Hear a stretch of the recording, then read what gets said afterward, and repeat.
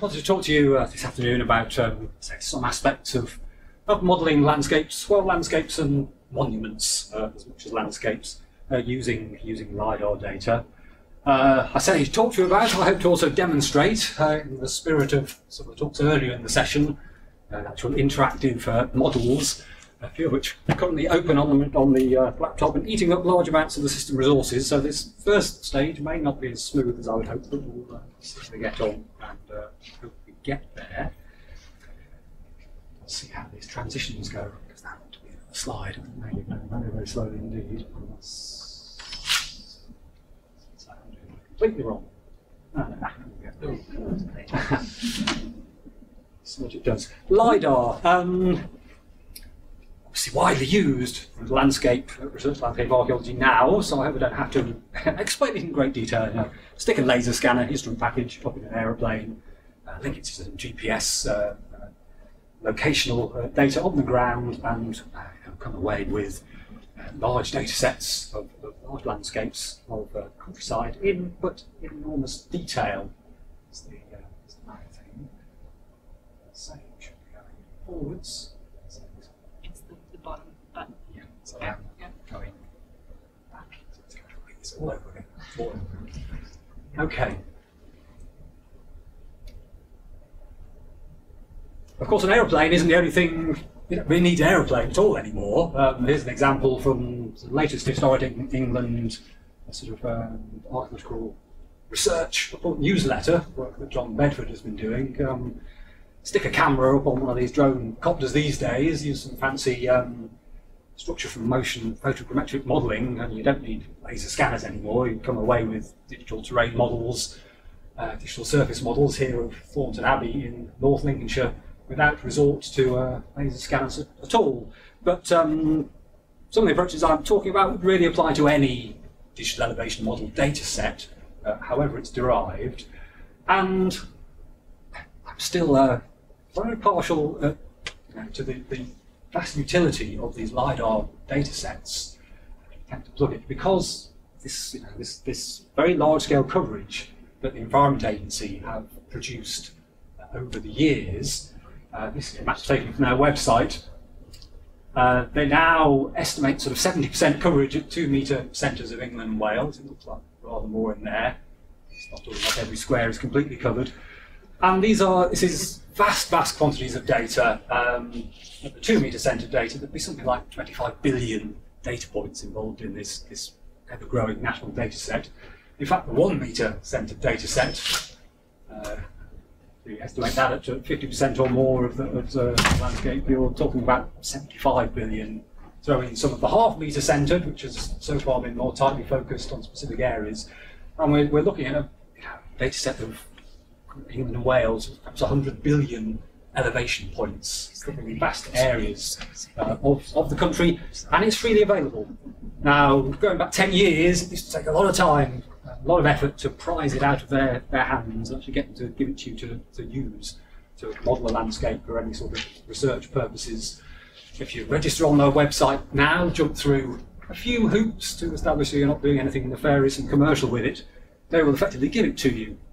And it arrives as ASCII grid files, which can be used in actually all standard sort of GIS packages, including a lot of the free off-the-shelf ones, all nicely gridded, all nicely on the national grid, and able to be tiled together. So there's a big data set there.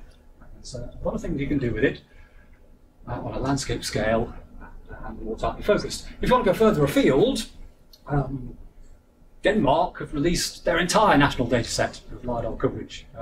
It's a bit hard to work with, but you can get it online. You can go looking for a landscape of Denmark and archaeological earthworks. My first thought on seeing that was an interest in archaeological earthworks, linear earthworks. I did wonder about the Daneberg, but it may have been the boundary once upon a time, but it's now all in Germany, so there isn't any data coverage for that. But there are some interesting things that you can find if you're prepared to put in the effort. Finland have done the same. You can have a look at the whole of Finland through open access LiDAR datasets. The Netherlands are now releasing their national datasets as well. And if you search, you can find something that's further afield, which you might look at. So there's these quite enormous datasets. I combine this landscape scale coverage with really an awful lot of detail. Digressing slightly into the landscape, I'm going to come to detailed monuments. I mean, this is some work we did with some English Heritage funding, actually when I worked over in Lincolnshire, Heritage Lincolnshire, Archaeological Project Services, mapping the Lincolnshire Fens using the Lidar data, overlaying with found in Roman times, publication about 1970. It was still a key work looking at the Roman settlement of the Fens. Coloration, fairly standard sort of terrain colours, modelling the landscape from white and blue shades, a low line up through green, and then just sort of yellows and browns, and showing this landscape of the Lincolnshire Fens. The tidal range in the Wash is about plus or minus 3 metres. Well, everything in green is at 3 metres, everything that's in blue and white shades is below the mean high water mark in the Wash, even now, never mind climate change and changing sea levels. That's the effects of drainage and land reclamation. Roman settlements, big swathe on the silt fens, these areas at the fen edge, now showing white. Peat fen, drained, deflated, below sea level, a lot of it. You actually get prehistoric landscapes starting to show through as the peat disappears down these edges. Out here, reclaimed marshland, awkward zone in the middle where there's marine flood silts overlying, where Roman made a settlement, a difficult landscape to work with. But we have this we use this data set to model the landscape in enormous detail over quite large areas. Zooming in a bit, we go up the Witham Valley. Strange valley, the post-glacial meltwaters carved the Lincoln Gap, if you ever go up to Lincoln, the limestone edge, through the limestone escarpment and then spewed out into this wide valley. The river does a very unnatural thing. It's not natural at all, it's hugging the side of the valley on that side. The other side, this is the Roman Car Dyke, flanking the other side of the valley, on all conventional mapping, just this flat plane of peat fen in between, except it's not like that at all. Lidar data can give us these wonderful views of the past landscape. This is the late Neolithic and Bronze Age river system. There's an awful lot of detail in there, just expressed as topography, which the Lidar survey can map. I'll probably feel talking about what's going on here. I shall move on in the right direction. Probably a bit more up to date. We'll be doing some work again at sort of landscape scale. Trent Valley through Nottinghamshire, started to look at the tributary systems, a slightly different way, looking at paleo channels, expresses landforms up and down the river valley and how they influence sort of settlement down the valley. I'm working with this data. Well, there are various guides to doing it now. I mean, it's awaiting its historic England rebranding, but there's still a sort of a guide to using the survey by English Heritage. You can Google some of it, you can find more specific things. A guide for working with it in ArcGIS. Keith Chalice, who worked in the past, CEO, wrote just some years ago about the suite of techniques that you can use to process this data. And you can do a lot of this stuff, and a lot of the stuff that I'm showing you, in freely available open source software. Saga GIS, QGIS stuff. A lot of what you see is just using those techniques. Perhaps I might have to come back to this. There are a lot of techniques for processing and trying to get the most out of the data and trying to understand and see what is there. Thinking today more about presenting that to people in ways that they can understand, and some of the techniques are less intuitively obvious in producing maps and plans. The three that I personally find most useful really are the simple hill shading, slope severity, sky view factor. Analytical hill shading is the most intuitive. People look at that, they understand light and shade, earthworks, this ridge and furrow, and water meadow systems, River Dove, Stone Gloucester, and Staffordshire, and quite easy to look at, quite easy to understand. It can be tricky to work with. Going back to this, you do have to be careful of your lighting directions. Some of the ridge and furrow in here will disappear entirely if you change your direction of illumination. You have to be aware of these things in sort of using this. but it still produces something that most people can understand. And in flat landscapes, quite largely. Slope severity is effectively applying the shading to how steep the slope is. If it's a really steep slope, it's dark. If it's flat, it's light. In less high relief landscapes, you don't necessarily get as good a representation of the pattern, but in landscapes of high relief, where you get sort of breaks of slope, even slight breaks of slope show up. I'll show you some examples of that. Sky view factor, slightly odd one. It's imagining sort of applying shading, dark or light, depending on how much of the sky you can see. Or another way to conceive of it really is to think of the whole bowl of the sky as a uniform light source. So if you're down at the bottom of a well, you've only seen a tiny little bit, and that's dark. If you're on the top of a wide open flat plain, you see things which are white, light, and say it does slightly different things. They all have their different merits. The slope, you can't always tell whether it's a slope up or a slope down. We've got a steep slope, ending up in a flat bit. Is that a bank going up, or is it a ditch going down? It looks very much the same as that under that mapping, where in fact here you can see that these are ditches, these are parts of the for a system reused as part of the water meadow system. That one is a bank. Applying it to something a little different, Old Sarum, and this is just freely available latency Lidar data, half-meter interval data, just play with, do what you like. That's the slope severity mapping, that sort of sky view factor. In a plan view, it can be difficult. That's actually the very bottom of the moat around the motte, because it's flat, there's no slope, but that's the top of the bank, the bottom and the top again. It can be harder to see in that. To get to a 3D model, it's somewhat easier. Whereas just modelling the steepness of the slope gives you a good, better representation of that landscape. Talk about datasets further afield. There's a little bit of chunk from Ohio, the Great Serpent Mound, enigmatic mound features Mississippi Plain, Mississippi Valley, so on.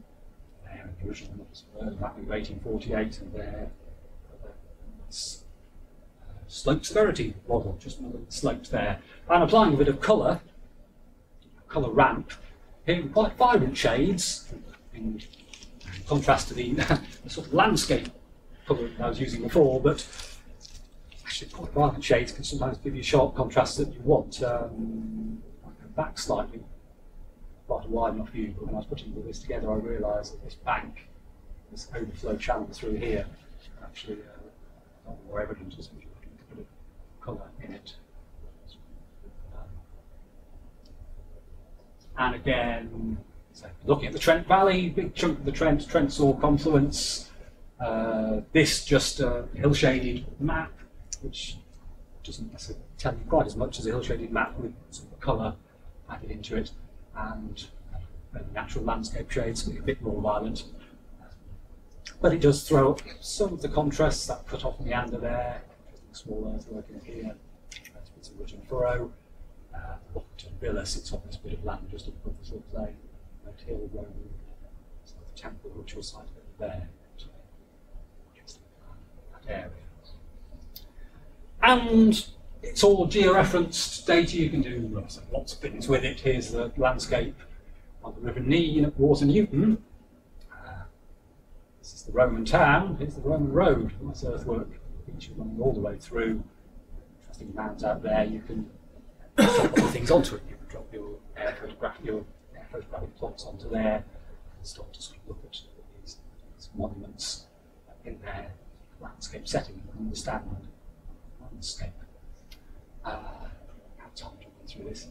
I sort of get a whole series of slides of Silchester mapped. So here, just with some slope severity, you can see some elements of the town. Actually, that's where the forum is. It's showing up as a slight bump. At least one of those seems to match a Roman road, but only one of them doesn't. In a strange way, that's the University of Reading excavations on their spoil heap. It's immediately adjacent. Again, drop things onto it like the 1909 site of Antiquaries plan from their series of excavations in the early 20th century. Check that off, but some of the later mapping over the top, the more recent maps showing elements of the road system outside the walls. Colour shading. Get to 3D models. Here, using a bit of the sky view factor plot. The sky view factor, I quite like it aesthetically in some ways. It produces this odd effect of almost a 360-degree shadow around trees, because obviously you're standing next to a tree, you can't see quite as much of the sky as if you are standing somewhere else and you see only parts of it, but that's a view over the town and stitching the things over the top of some of those plans. That's something from rather closer by, Care went. I really got to try and find out. There's 25 centimetre data coverage that the Environment Agency have done. They must have done it for somebody. They don't usually do this as part of their standard suite of mapping for flood risk. But there's a very detailed data set just available. It's just there. Care went. They just went away and get it and see the detail of the town. In fact, the structures that are exposed, the wall lines are all in there. That is the slope to begin with. That's using the sky view factor modelling. They put a strong and vibrant colour scheme in, which is perhaps a little bit too much, but does clearly show areas of high ground and ground within the walls. It's built up to the land to either side, and again, able to just have three-dimensional views. Like close in, you can get. This is just the Environment Agency stuff. It's just there. Plotted. Where you go to Avebury, around to Silbury Hill. This is all just off-the-shelf Lidar data, processed using these freely available open source software. I did try and do a bit of Finland. Don't understand anything about Finnish archaeology. This is supposed to be a hill fort that doesn't really seem to surround the top of the hill. It's a medieval, which is associated with the town down here, which is completely filtered out in this data set. Let's see, banks, there. There's the Great Serpent Mound again. But those are all very well. I hope you like some of the live views that they come up with. I spent a bit of time thinking about the shading and which sort of elements to, whether the slope severity and how you model it and whether you apply colour, the best way of getting information out of it. But as we were talking about area, that's okay. There's the art in choosing your view and presenting it to people, but people do like to see things that they can play with and move around.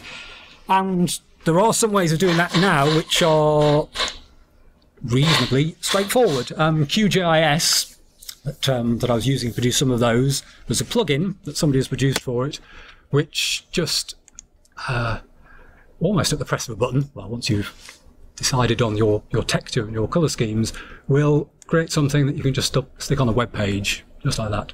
There we go, and we can zoom and pan, and this is Maryport. The Roman fort out at Maryport, just ported directly out of QGIS in, to be honest, in a matter of minutes, really, once you got it all set up and installed. This is from that Danish data set. This is a Viking ring fortress, again, just sort of taken from some of the freely available landscape data, and now responding slowly. Actually, I thought to myself, I should close these as I finish with them, and I might actually free up enough system resources to get to the end of this without it all grinding to a halt. But again, there's just zoom and pan. It's not catching up with me, but in theory we can just zoom and pan and go around, explore the strange class of monuments. There's 3 or 4 of them that survive reasonably well. 1 or 2 have disappeared beneath towns, but spend a bit of time working your way around these data sets of the Danish landscape. Come by them. Oh, it's checking out. Let's look at that one then. Thinks about it.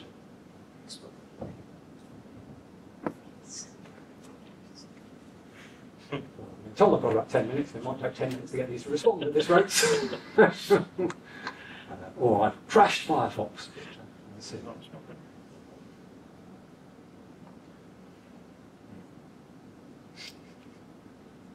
next one that I had there was actually the second mound in Ohio again.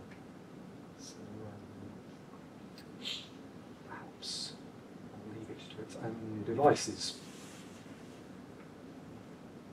Again, that's fairly straightforward to do. Anyway, sort of just coming out of some of these sort of, free bits of software. But another thing, this will open.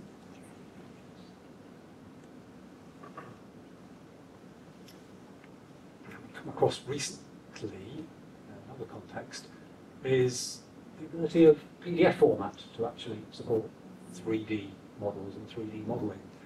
So, except that I've clearly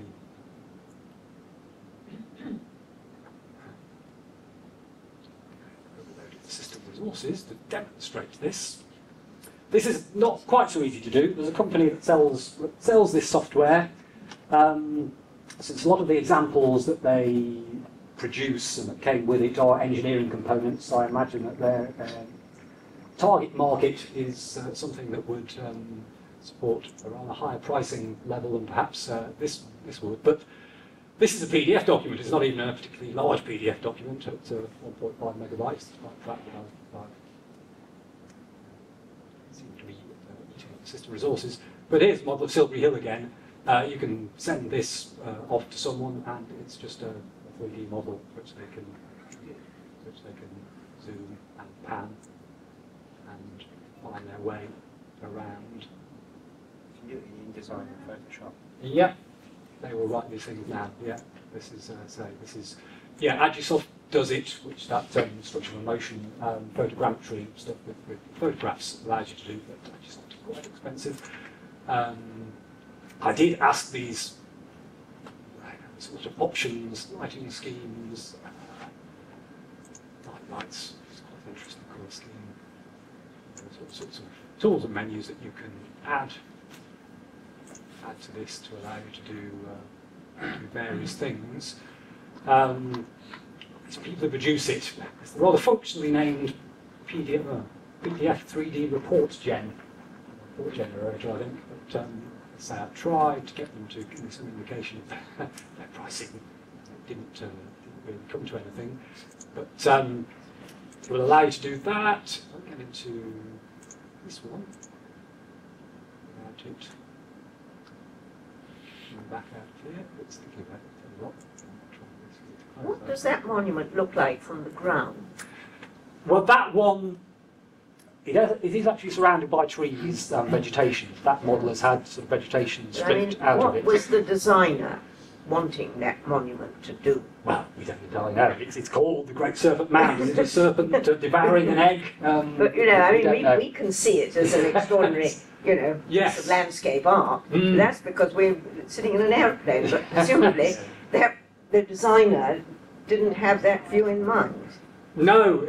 Well, so yes, strange, enigmatic things. I mean, you can see everything from the Nazca lines to the Marching Bears National Park. Again, there's a series of mounds in the Mississippi Valley, just in look like, from the air, look like a series of bears following each other in a line across the hillside. How they were intended to be seen, how they were planned, is another matter entirely. Right, we may just end up with not responding as the default response here.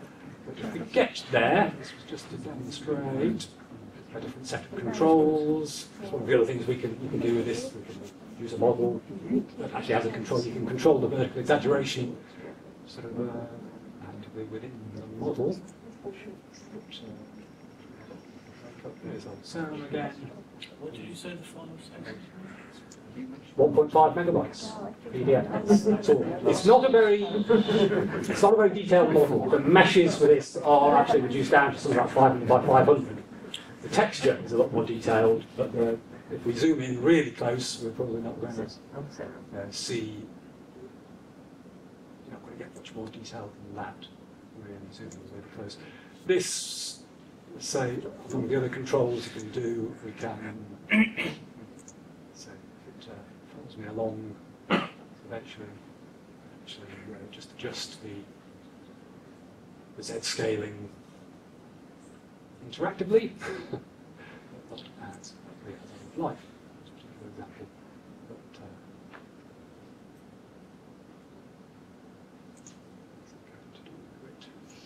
I might be able to demonstrate that.